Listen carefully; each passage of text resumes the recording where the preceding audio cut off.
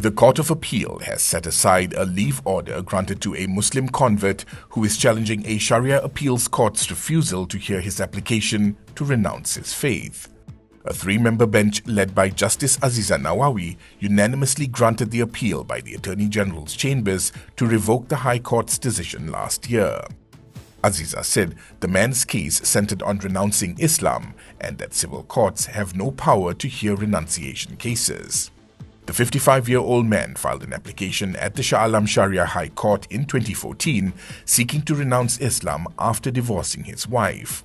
The Sharia High Court dismissed the application on October 7, 2019 and instead ordered him to go for counseling. On October 17th, within the 14-day period, he filed an appeal to the Sharia Appeals Court but failed to serve it on the Selangor Islamic Religious Council, or MICE, within the prescribed period for service. His application was objected to by MICE and struck out by the Sharia Appeals Court, which prompted him to file for leave to commence judicial review proceedings in the High Court.